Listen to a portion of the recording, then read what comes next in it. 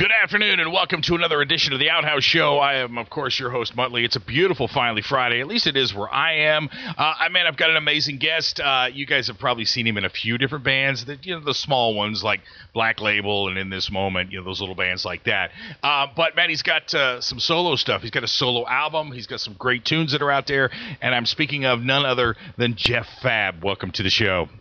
All right. Thanks for having me, Muttley. Dude, it is my pleasure. And so tell us about what's going on, man. I knew you get the album, which came out last November, right? Stealing. Yeah. The Stealing Souls record was out November 30th.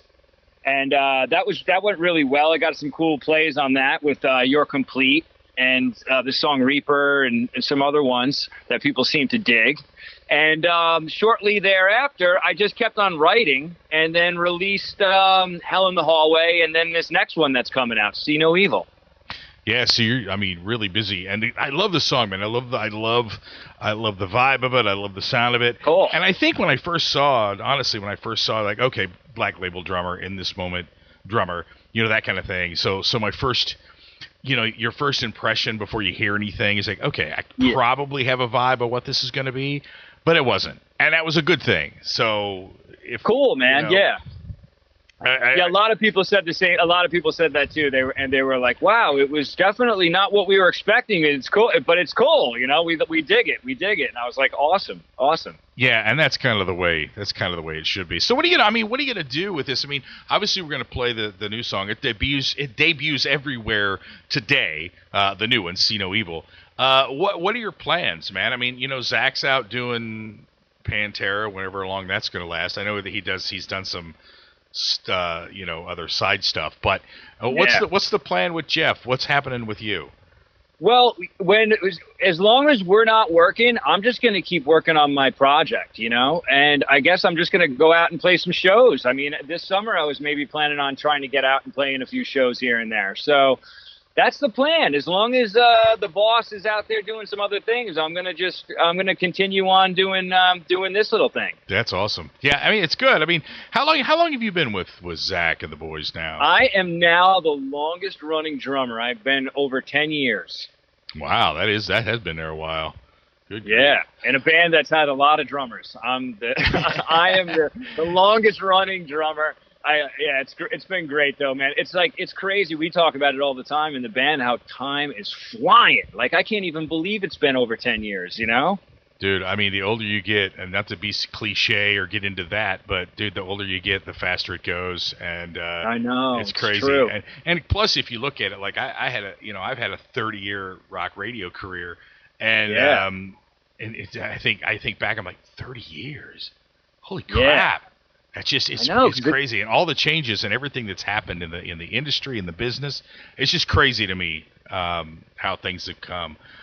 It's crazy, and then you probably sit back and you're just grateful too, right? You're just like, wow, I've been doing this. I've been doing what I love for 30 years, dude. Yeah, it's amazing. And I got out of the, just a little inside of me, because anybody just joined, of course, Jeff Fabb got a new solo album out, Stealing Souls. We're gonna debut the new single here, See No Evil, but drummer from In This Moment and Black Label and all that. But I look back on it, and I walked away from terrestrial radio about 3 years ago, somewhere around in there, and because it wasn't the same, I wasn't having that kind of fun in the rock side of things. And as we all know, like, rock's not dead, so I don't ever believe that we'll never believe that.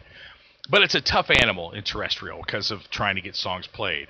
But so moving over to the streaming and Rock Rage, I'm able to, I'm able to talk to guys like you and, bands that in a lot of cases don't get recognized or played on a lot of your bigger commercial radio stations. And so that I really like the fact that I'm able to do that. So it gives me a much bigger freedom, Yeah, and I think it's starting its own. And that being said, I believe it's also that has started its own thing with the rock bands. You know what I mean? It almost started like this underground kind of thing, and now again, right after all these years, and now it's with this radio, it's bringing it all back again, along with making the radio come back with it. Right. So I think the two things are working hand in hand. I think it's Hopefully, at one time, we'll be back into the popular music. All right, right. I mean, we've come. I mean, yeah. Like I said, I think what it is what is that next big thing? I was watching something on YouTube tonight, and I don't know if there will be a next big thing. I know, because of how stuff's been done. I mean, but yeah. but I certainly, there's so much good music out there, and there's so many different places and ways to get it, and that kind of adds to it. But so. Yeah, it's funny you brought that up, because sometimes I talk about that too. Like, will there ever be another? Like, remember when the grunge scene came out? Right. And it was just like decimated so many bands for a little while. You know what I mean? But I wonder, will that ever happen again? Like, will there ever be something that comes out again that everybody's looking back at some other things that have been happening and go, oh, I don't want, this is lame. I wonder. I agree with that 100%. I think about that a lot. As a matter of fact, I was just talking about that last night, and I think one of the things that I saw, as we kind of get off to that talking music, which is what music guys do, I guess, was one of the things that I saw was we went from, like, I'll be 56 this year, so I'm getting to be an old dude. And you saw the days where you had your Def Leppard, and then you had the Crew, and then you had Guns N' Roses, and then then Nirvana, and then it went from like the bands that really broke something, they became like that, to a genre that broke something. Was one of the things that I saw. Yeah, absolutely.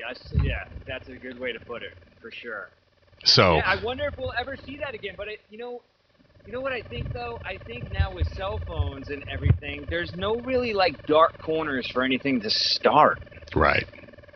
You know what I'm saying? To get brewing and percolating, because everything's in the light now. Everything is being filmed right away, and it's out there, and it's like, I think that then that wasn't happening. So like all these little cliques were starting, and like these, the Seattle scene was going off, and and all this stuff was like, was happening, and I just don't know if that could even be anymore, because everything is like out on the internet right away, So yeah, I agree with 100%. It's a tough map to navigate now. And it's hard, because there are some really unique bands out there, and if you follow music, without a doubt. And it's just that you're really not ever going to get a chance to hear many of them anymore, because or at least they're not going to hit radio because of the YouTube. But now things like YouTube have been very good for bands, so it's not like a bad thing. It's just been a different thing. Right, because there's so much now, I believe.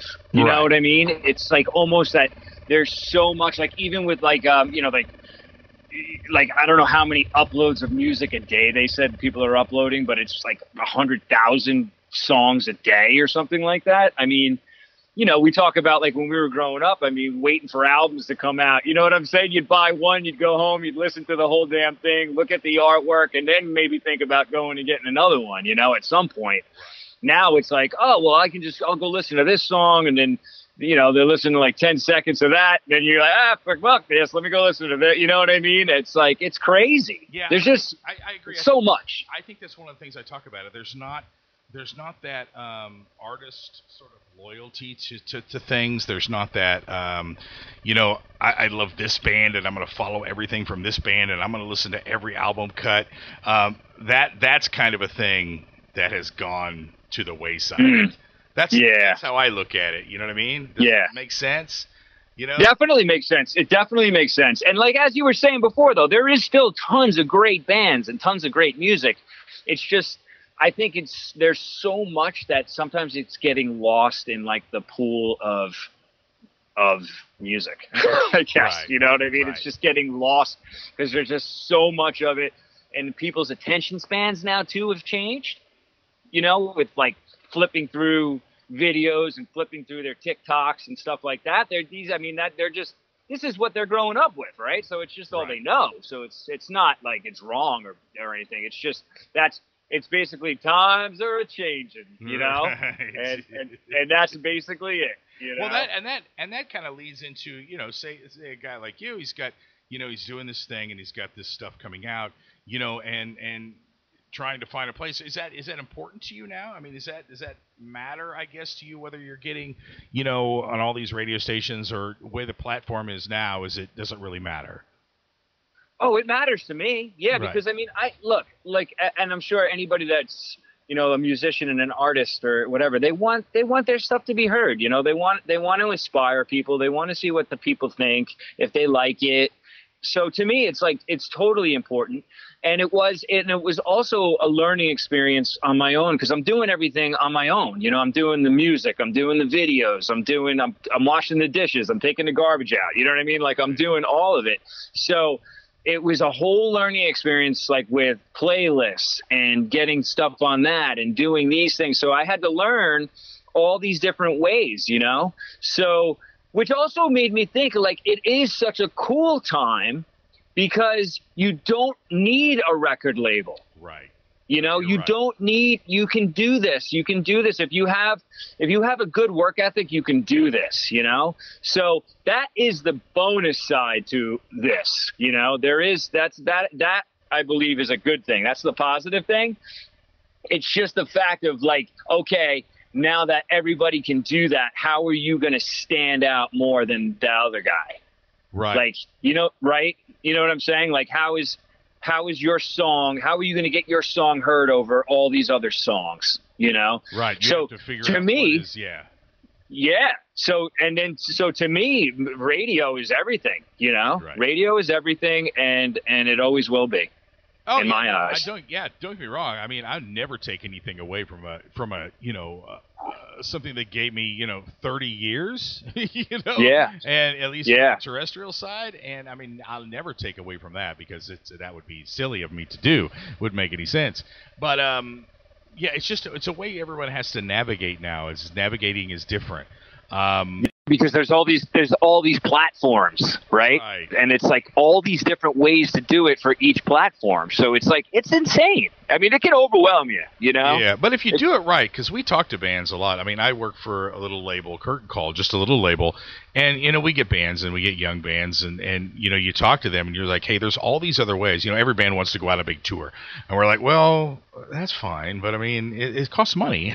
And, if people don't know who you are and you haven't really done it, it just doesn't make sense. It's just how things have changed. That's all. And we could talk about that forever. But tell everybody about the new song, Jeff, before we get too far into this. All right, yeah. Subject so basically, people are like, oh gosh.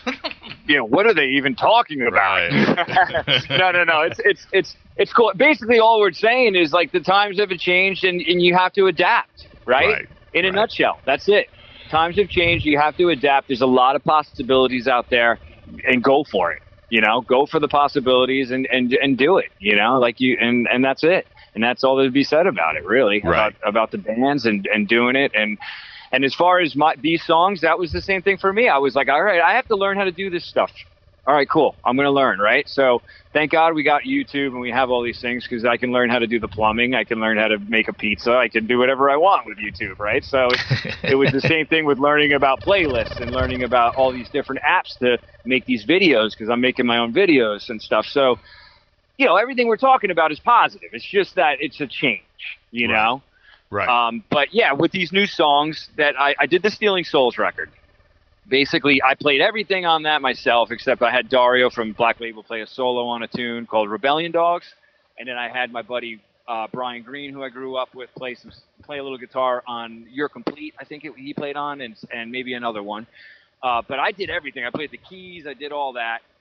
I released that one, and it was cool. It got You're Complete got played on the radio, and it was really cool. It was really a fun time. So I just kept on writing because I still had time off. And I was in a band called In This Moment, which you brought up. And Blake Benzel, who was the other guitar player in the band at the time, is still a good friend of mine. And he is a engineer/producer, guitar player. So I was like, hey, Blake, I'm going to send you this song, and tell me what you think. And he ended up like doing his thing, and that became Hell in the Hallway. So I was like, oh, that sounds really cool, man. I'm going to release this. He was like, yeah. I was like, yeah, let's do. And then I was like, you want to just keep writing some songs? And he was like, totally. So that's where these songs now are coming out of. They're coming out of Blake and I. I'm basically playing everything like I did on Stealing Souls. I send it to him. He'll replay my guitar part and then add his magic on top of that. And that's basically what's going on. So Hell in the Hallway is he and I, and then See No Evil is he and I, and then the next couple of singles that are going to come out are going to be he and I. So that's basically where I'm at now.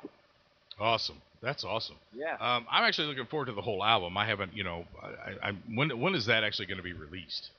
I don't really have an exact date, but I'm thinking before Black Label starts up again. So we got the Berserkist Fest in, which is Black Label's festival, in September. So I figured before that, I would like to have the record done and out for everybody to listen to. Yeah, that makes sense. So, I mean, that being said, what is going on in that camp? Well, that I don't want to get too deep into it because we're here talking about your solo stuff, and I like to try to keep it there, Oh, it's all good. So as far as Black Label, is he? I don't want to get into the Pantera conversation, but I'm assuming Zach's going to be doing some, of his stuff for the Black Label and all of that. Here, you were talking about getting ready to do the festival. What plans do you guys have beyond that? Well, right now we're finishing up this record, and I believe I'm thinking that it's coming out the beginning of 2025. I'm pretty sure. I mean, don't quote me on that, but I'm pretty sure it should be, So, and then as far as I know, we're going to be, we'll be firing it up and touring, So, that's the plan, So, and I think it's kind of starts around the Berserkist Fest was when we play. And then, the new year will be right around the corner from there. So I'm feeling like, that's September is probably, that's why I said I'd like to maybe release my record before in the summer, maybe sometime, maybe in August or something, or July. And then, so I have, so it's done, and then I can go out and work, with the fellas. So, but I mean, Black Label is we've been down for a minute, but we did tour pretty hardcore before that. We did about 2 years or whatever it was on Doom Crew. So, on the album Doom Crew, we toured a bunch, and then we finished with the Anthrax tour, and that was a pretty lengthy tour. So yeah, I mean, we put it down for a while to give everybody a little break, and then we're gonna come back out, Awesome. And hopefully everybody remembers us and comes to the show. I'm sure they will. I mean, look, the Black Label fans are a pretty hardcore bunch, so I don't have any doubt that they're not gonna.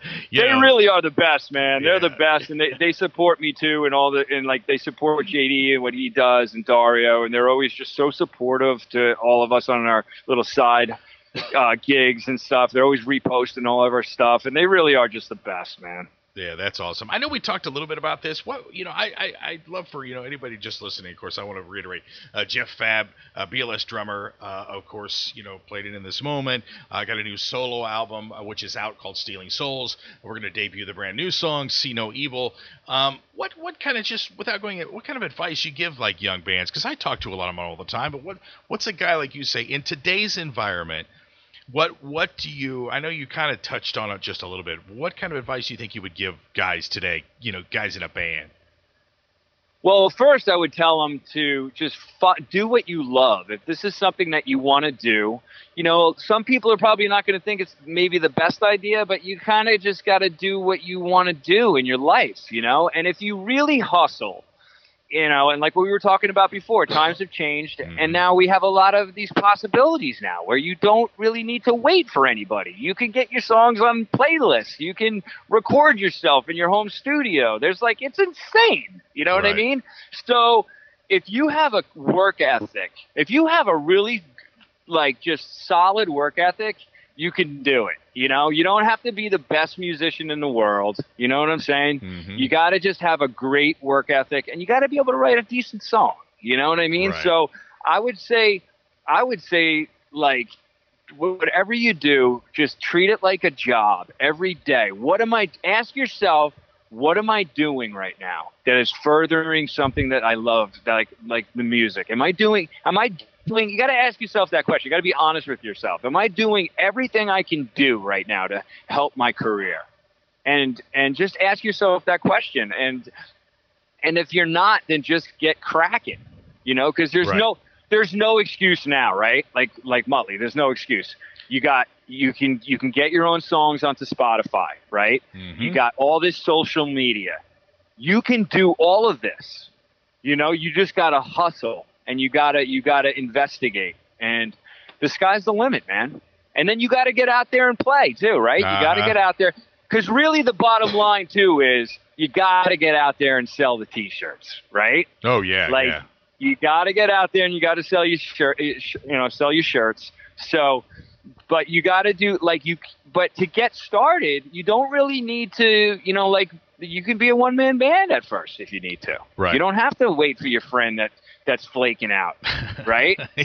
I mean, we all know about that. Really? Molly. Seriously? You know what I'm saying, buddy, through the years. When you're starting? That's crazy. yeah. I mean, anybody relates to that. So if everybody's flaking out on you, guess what? Do it yourself. And do whatever you can do yourself until you find the guys to play your songs that you write. Just there's no excuse. Just go for it.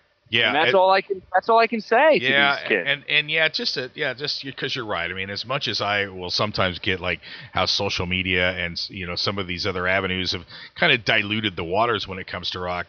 On the other side of that, you're right.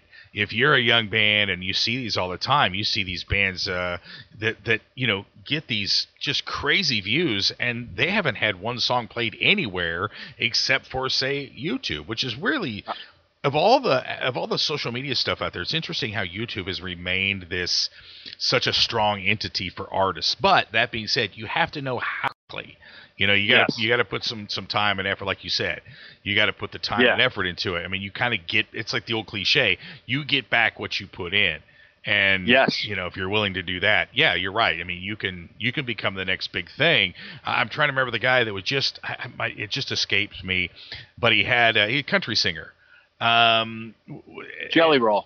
Not Jelly Roll, who's an amazing guy. I love Jelly Roll to death. Yeah, but he was he had that catchy song. He was basically shot at himself. Why is it my mind went blank? The guy that was up in the that's right. I forgot his name. With the beard. And he as that happens, lightning strikes. But there's a great example of how you can create something and write a great song and find something catchy, and I don't know, I guess he signed some crazy deal now, and he held out, but there's a guy who became famous without any of that. Tom McDonald, there's another guy. So I mean, if you work hard enough, you're right. And it's like, you got to just, and it's like you said, now you don't have to, like, I moved to LA in '98, I'm from a small town on Long Island. And there wasn't, there was only a handful of musicians, and I wanted to play with other musicians. I wanted to do this, and I wanted to be around the like-minded people as far as they wanted to do that for a career. So I moved, and I moved to California to play with people, and now you don't have to do that. Right. No, you're right. You know what I'm saying? Right. You don't really have to do that anymore. Well, and anybody that wasn't, you're right, because really, like COVID, as horrible as that time was, it really opened up those doors for bands to be like, it was always there, available, and some bands obviously did that, but as a whole, you're like, hey, I don't have to have Jim come over to the house, and I can get Jeff's drum tracks. He can just, and it created something that wasn't as big, I guess, for lack of a better way. I mean, there's always been that, hey, I'll do these drum tracks and I'm going to send them there. And, there's always been that, but it certainly opened up that avenue of saying, how that really changed things for a positive. It really did. Absolutely. And that's how I've done all of my songs. I've sent them right to, like, even Stealing Souls. I had Adam Fuller that mixes Black Label. He worked at Sound City for years. Great engineer, producer. He did me a deal. He was like, oh, dude, we're friends. So I sent him my tracks, and he ran them through his gear at his studio, mixed everything, and sent it back to me. It's just like, it's amazing, And then the same thing with Blake. I send him I'll write the songs, and then I send him the session, in his zip drive. Right. Email it to him. Send it to him through Dropbox, and that's how we do it, back and forth. Yeah, it's just like, It's the way of the world now. That's the easiest way to do it, but it's cost effective too. But hey, Jeff, it really is. Before we wrap this up and we spotlight and debut this the new song "See No Evil," one of the things I'd like to ask guys, okay, and it's because it kind of takes us all back. So before you're a professional musician and you were on the road and doing all these things, we all have a story. What concert, what show did you go to that really sort of made that spark click? That where you're like, that's what I want to do. Pre all the I'm in a band now, I got a label, I'm on the road. When you were just the kid going to shows. What was that show? I'm going to tell you right now. It was actually my high school, Mattituck High School variety show, okay? And I was in 5th grade. I was in 4th grade maybe, and this was all the high school kids. And I'd go to I would go see the variety shows, and at the end they would have the high school like rock bands play. And that was it for me, man. Like, I remember seeing, like those high school kids and their kits. I mean, this was the 80s, man, Yeah. So it was just, I would go early and I would just sit and look at the gear, and I was just in awe of the whole thing, man. And it was just, it called me so hard. I wanted to be a part of that. And that was it. It wasn't even some major concert. It was those concerts for me. That's awesome. That's a great story. Yeah. That's why I like to bring those three of those stories, because you get so many different answers to that. And a lot of guys are like, well, I went to see Genesis with my parents. And, so it harkens us back. It makes us stop for a minute and think, oh, yeah, I remember that. It's a great memories. Those are great memories to bring up. For me, obviously never played instruments or never was a musician per se, but, I kind of got that bug that I wanted to be a part of music. Was my dad took me to the Bark at the Moon, Shout at the Devil tour. Oh, wow. And nice. So, and I'd been into music and stuff before, so it wasn't like that. My dad, he wasn't a hippie, but I was listening to Sabbath and Moody Blues and all that stuff. Yeah. And it was growing up. But that was like, I saw that and everything that was going on with it, and I'm like, somehow, some way, I think it clicked subconsciously. I need to be able. And then, of course, all the years later, I ended up doing radio. But that was it for me. And so that was my little story when it comes to that. And that's a pretty great concert to see, man. Yeah, for your first concert. Yeah, it wow. was great. And the upside to that, and my dad, I've taken him to some Ozfest, and stuff like that, because he's still. He listens to Rammstein when he works out, and he'll be 76 this year. That's awesome. And I came to one day, and he's like, "So what's going on with Five Finger Death Punch? I heard about this, and just out of the blue, which is very cool." And you would see my dad, you would never guess it that way. So cool. He's a Metler. Yeah, exactly. And so it's very cool, and that's a great.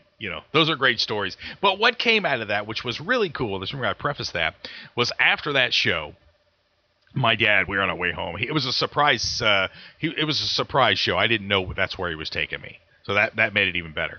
But after the show, he looked at me. He's like, "Chris, you can do these on your own now." That was a bit much for me because we were really close. So it was a bonus. You know what I mean? I went to this amazing show, and then every other concert after that, I didn't have to go with my dad. So, and then he gave you the blessing. He was like, "You can go on your own." It's good. I don't need this. But anyway, that's awesome, Jeff. Man, it's been a great conversation. We got to do this again. Look forward to seeing you on the road in whatever capacity you're at, whether you're out doing some solo stuff or you're back out with Black Label. Yeah, man. And set this up, man. Let us know a little bit about the song that I'm going to throw on this debut, See No Evil. Cool. So See No Evil is kind of like when you're feeling stuck in the mud and you feel like everybody's passing you by, right? And it's kind of like the story of the tortoise and the hare. And basically, it's sometimes slow and steady wins the race. And so that's what that song is about. So it's about persevering and just staying steady through the hard times and going forward no matter what, and just at your pace if you have to. That's and awesome. And just believe it in yourself. Well, so here that's it what is. It's about. Here it is, man.